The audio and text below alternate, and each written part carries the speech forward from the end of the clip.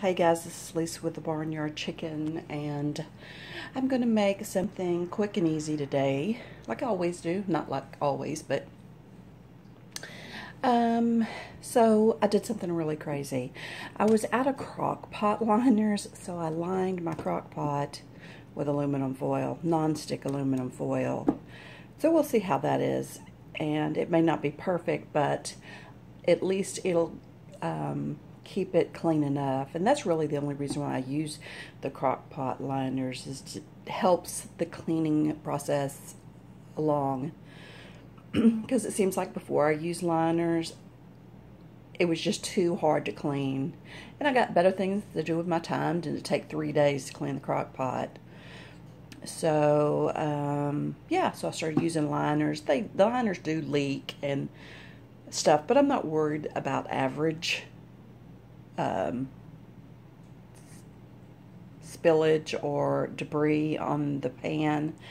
I just trying to prevent stuff from sticking and burning to the Crock-Pot because it's really hard to clean.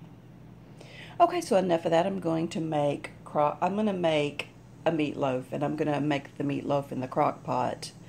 I've never made it in the Crock-Pot, and it's been many years since I've made meatloaf, so yeah. So let's go over here. Okay, so I'm going to use this ground turkey, this Jenny-O 93% lean, and I always use Lifton onion soup mix to make my meatloaf. And I'm not a big meatloaf person, but this way that I make it is the only way I can eat it. I have never liked anyone's meatloaf my whole entire life. I would never eat meatloaf because I didn't like it. It was horrible. But the way I make it, I can eat it. Anyway, so today I'm going to use the Lifton onion soup mix, and I'm going to also use a package of Lifton beefy onion. That's just something new I've added to my lineup. I'm going to use the reduced sugar ketchup because it calls for ketchup. Anyway, reduced sugar is the only ketchup I could find that had something like that, and I don't know how much sugar's in it. There we go. Looks like 1 gram. Anyway, I couldn't find any sugarless ketchup. And I'm going to try this. This says breadcrumbs. It's Italian-style breadcrumbs. I've never tried these before in a meatloaf. I have put these... I have used these to coat my chicken when I bake chicken in the oven. I will mix this with crushed pecans and have pecan crusted chicken. I'm going to use the parsley flakes, pepper, salt, and garlic. And that's about it. And I normally use breadcrumbs, and I probably will use breadcrumbs. I do have a little bread left. So I guess what I'm going to do is I'm going to put everything in my bowl and mix it up, and I'll be back. Anyway, I've never made meatloaf with the ground turkey before, and I really don't know how much of this to put in there because I've never used anything like this before. And I'm going to put some parsley and pepper. I usually use ground beef, and so yeah. Anyway, I also got meatless grounds to put in it, but yeah, I used it on something else. And I'm going to add the beefy onion.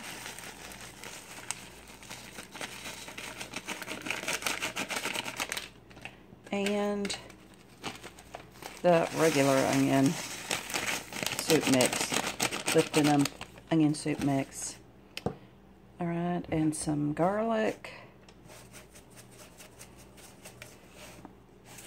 It actually probably has enough salt in it from the onion and the beefy onion. So maybe I'll forego that.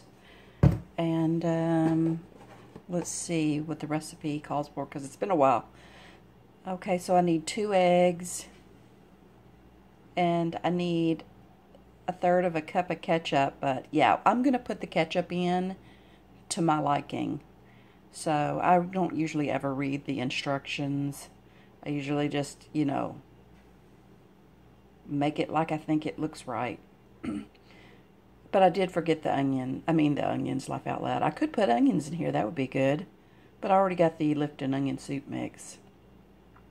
Okay, I'm gonna go get the eggs. I did forget the eggs, and I'll be back. I went ahead and added the ketchup.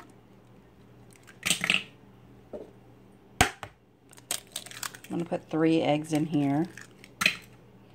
And, okay, so now I'm just going to mix all this up. And I'll be right back. Because I'm not going to let you watch me mix it with my hands. Okay, I am going to put bread in here. I've got the bread in the toaster. I'm going to let it toast a little bit because I hate squishy bread. Because when it cooks, it'll be all soggy, and I don't like soggy bread. So I'm going to toast it up a little bit. It's going to cut easier. I'm not going to toast it all the way. And then I'm going to put it in the crock-pot. I'm not really sure how I'm going to put it in the crock-pot, if I'm just going to fill the bottom or make a loaf or what. So, yeah, that's where I'm at. I got it all mixed up. And I don't really understand these breadcrumbs. I don't understand these breadcrumbs as something you would add to a recipe because, I mean, look. It's like a seasoning. It's not even like breadcrumbs. I mean, look how skinny they are. I mean, I realize I use this for breading, but how can you use it for chunky bread pieces? It just doesn't make sense. That's just my opinion, but it is really good to use for breading when you bake chicken in the oven. Okay, I got my toast. That's only 4 pieces of toast. I didn't really know how much I needed, and so that looks good. I used the entire bottle of ketchup, 3 pounds of Jenny O turkey, ground turkey. And so I'm going to mix this up, and I'm going to take it to the crock pot, figure out how I'm going to put it in there. I don't really know how long it'll need to cook, but I just turned my crock pot on, so this is probably going to have to cook a long time. Okay, so I have it in the crock pot, and I have this in here. It's about the size of a roast, and I'm thinking that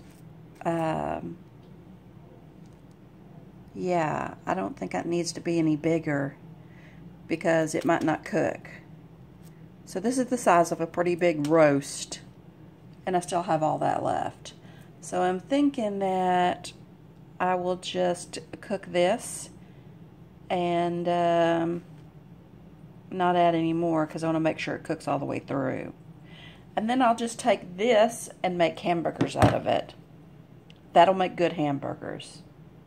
Alright, well, I'm going to put the lid on it and let it cook for 45 minutes to an hour and a half, and then I'll check on it, and I figure it'll have to cook 3 or 4 hours, but I'm not really sure.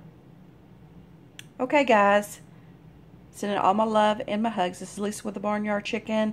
I might be back with a end result. But, yeah. That's just crazy. Okay, guys. I'm just updating the rest of my meatloaf mix. I got 4 large meatloaf burgers.